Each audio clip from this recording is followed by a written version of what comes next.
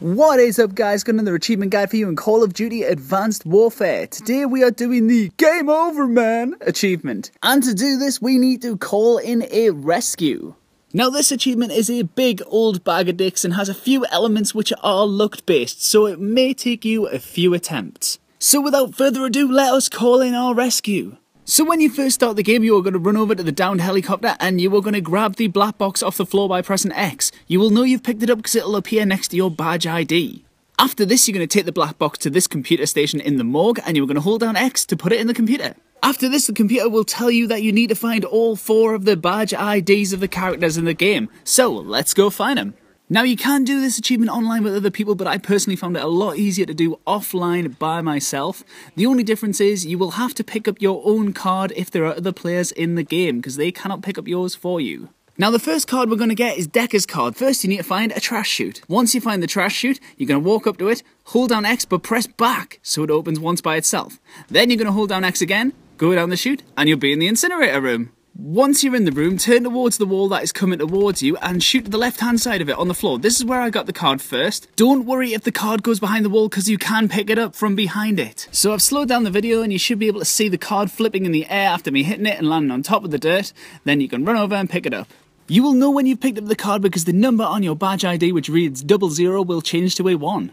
Unfortunately, the card does spawn in a few different areas, so you may have to shoot different parts of the floor. But a little tip, at the beginning of every single round, the price of the trash chute goes back down to 100. So if you don't get it, at least the worst is you'll have to spend 600 credits. The second card I'm going to get is Can's card, and unfortunately for this card you need to be infected. Once infected, you need to run through the administration building and press a bunch of buttons on the wall. So here I am getting infected, and I'm going to turn on my camouflage that I got from an orbital drop, and the buttons can be found here.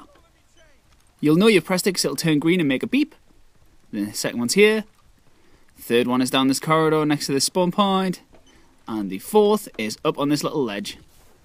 Once you've got yourself uninfected and you have killed the rest of the zombies in the round, run into the administration building, and at this desk you'll notice this panel's here no longer, and you can pick up the card off the desk. For Lilith's card, the player must get the EM1 out of the 3D printer. That is this gun with the big red beam that goes pew pew pew pew pew. Then after that, you've got to print another gun in the 3D printer and shoot while it is printing. You'll notice the card appear in front of you, and then you can just pick it up. Seems easy, but this was the biggest pain in the arse one to get. In order to get Oz's card, you will need to get Exo Slam from the main hub. Then, you will need to run into holding, find these 2 cages, and then shoot out the bar that's underneath them. Eventually, the bar will disappear, and if you run round to the right and look in the 3rd cage, you will notice the card on the floor. So we're going to double jump on top of these 2 cages, stand on the first one, do the Exo Slam onto the second, then the 3rd one will pop up, run and grab the card from it. Now that you've got all 4 cards, you're going to take them back to the morgue and put them in the computer that you put the black box in. And you're going to get told that you need to upgrade the cards. So in order to upgrade the cards, we need to kill all the zombies we can. They will drop little cards, and if you run over their dead bodies, you will pick them up. Now, not every single zombie does drop one, so you will just have to keep running around until eventually the little number next to your name, which does read 4 at the beginning because you've got 4 cards, will go to level 49. So here is an example of one of the cards that's been dropped by the zombie, just floating in the air here. You just run over and pick it up, and the number should go up by 1. After killing enough zombies to get it to level 49, go back to the computer in the morgue, put the cards in, and it's going to tell you that you need to log in for the day. Now, that means you have to find the thumb printer and log yourself in. There are 4 different ones, 1 for each character. To scan Lilith's thumbprint, you need to go to the morgue, and opposite the Exo room, there is a thumbprint scanner on the wall here. Decker's thumbprint scanner can be found in the Exo room up this little staircase here and on the left.